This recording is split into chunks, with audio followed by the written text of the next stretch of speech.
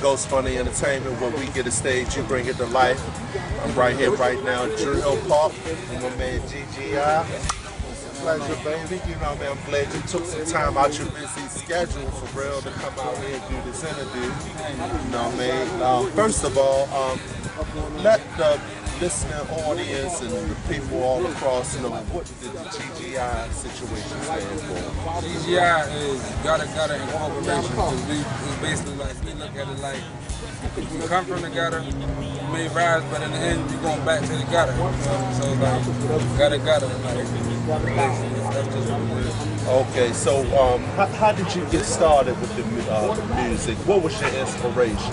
My inspiration, man, like when I was younger, like I used to listen to DMX, like, you know what I mean? Everybody listen to Tupac. Oh yeah. Like DMX, Tupac. He let me from the pit of his stomach. Right, you know what I mean? So like the realness in the music that I was listening to made me wanna, you know what I mean? And then I realized I could rap. Yeah.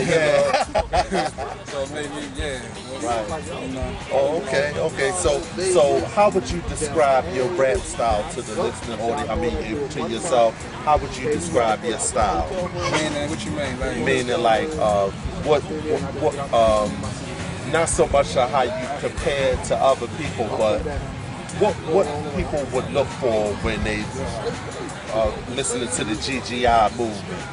People, basically my life, like who I am, where I come from, you know what I'm saying, where I'm trying to go. You feel what I'm saying?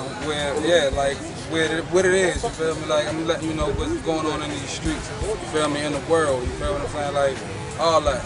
Like, it's about everything. It's not really about a bunch of shoot, pow, you feel me? Right.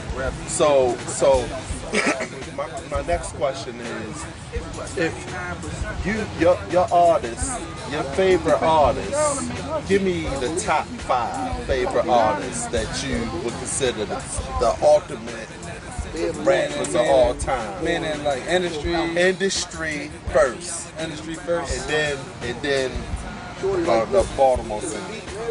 I say Tupac, of course, Biggie, you feel me?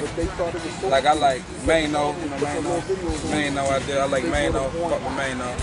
And like Wiz Khalifa, I like him, you feel me? Eminem, the white boy, Eminem. That's my 5. Okay. All right.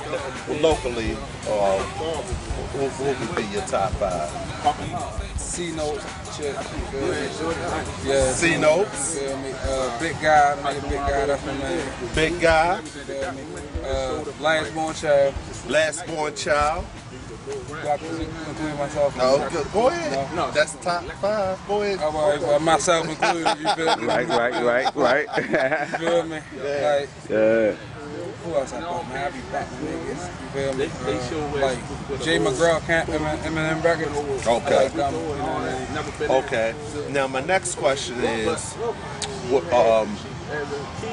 why with those top 5 industry-wise and locally, just sum it up.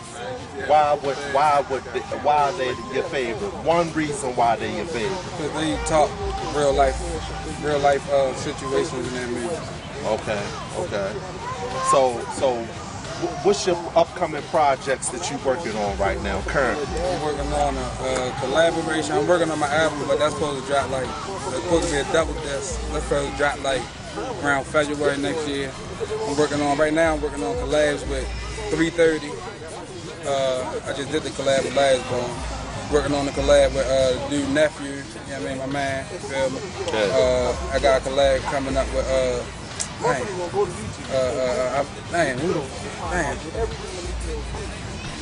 It's a lot of them. I know. I understand. I got a few mixtapes out too, like Wordplay, that's one and the next one is Basement Music, Volume 1. Okay, cool. So I appreciate, you know what I mean, you coming out your busy schedule, G. I mean, it's been a pleasure, man. No problem, man. Ghost Money Entertainment, GGI Movement. You get a stage, you bring it to life.